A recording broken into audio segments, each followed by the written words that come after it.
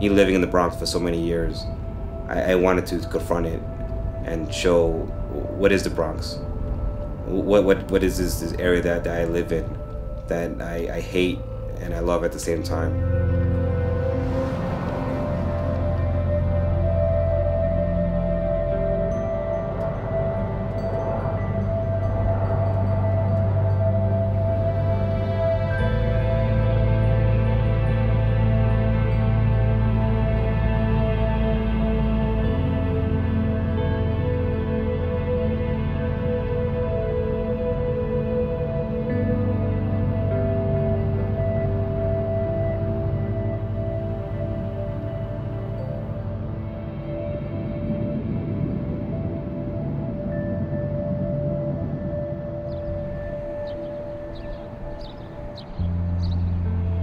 Every time I shoot, my project has always been about capturing time, and this project, I've noticed it's creeped in there, and I am photographing time as far as the time it takes for the Bronx to change.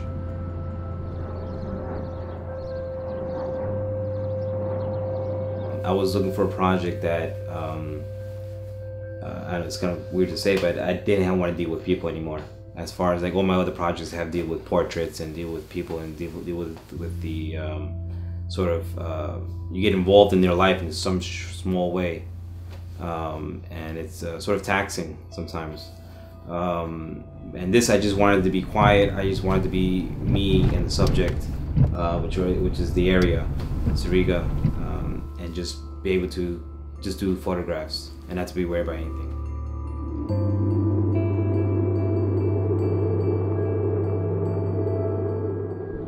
It's just me, the camera, and the world. And I'm deciding, okay, today I'm going to show the world this.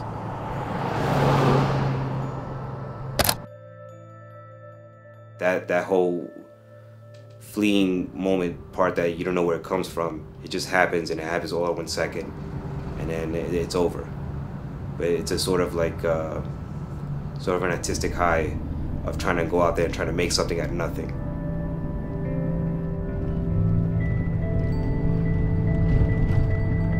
People have shot buildings before, people have shot streets before, and I always think, what do I have to say that's different?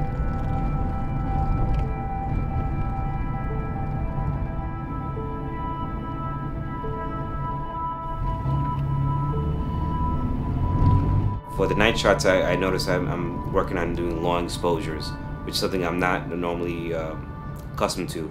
So I had to actually do research and do a lot of tests as far as what exposure worked for my camera and for my environment.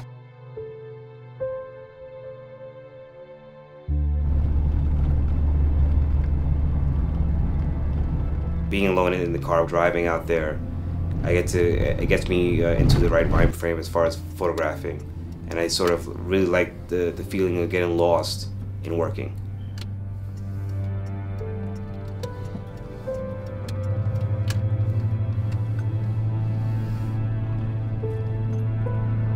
I don't have a word to describe what makes me stop.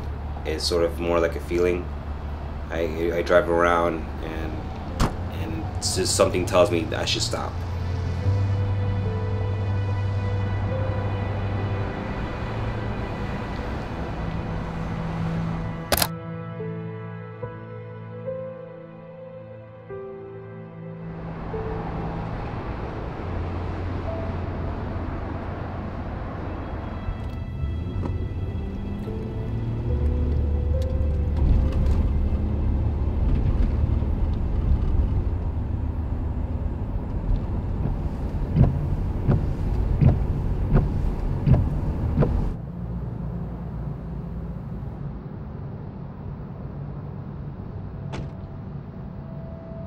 Sunday mornings have the experience because there's always the leftovers of Saturday night of the prostitutes and the hitting clubs. It's been many times that I've driven out Sunday mornings, and there's people wandering in the streets in the middle of nowhere. There's nothing but factories, nothing but parking lots, and there is an aspect that I get back in my car and move because my safety is the most important thing above everything.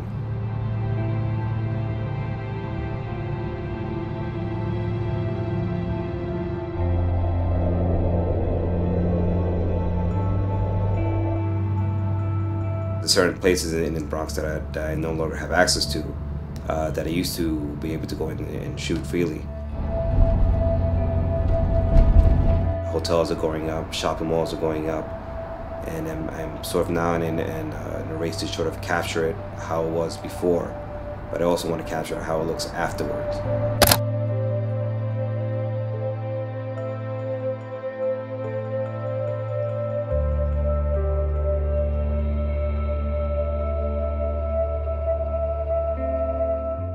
Finding now at night the areas, another thing that's coming to factor now are the streetlights. The streetlights are starting to be my photography assistants almost, and lighting up the area. And it was frustrating at first dealing with them, because I just didn't know how it interacted with my photographs. But I'm learning how to deal with the street lamps and deal with how the color affects the night. Through long exposures, and the movement in the sky and how the sky looks while reflecting the street lamps below.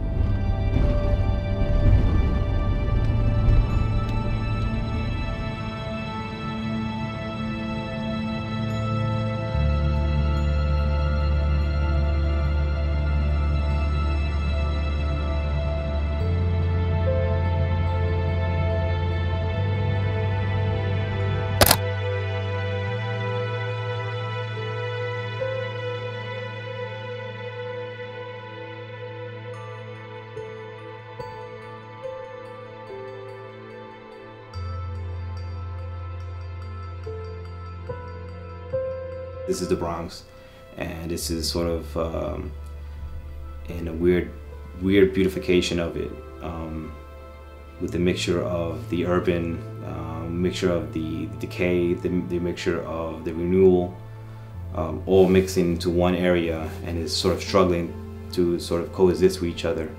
And it's that struggle that I like to capture. And I hope that comes through the photographs.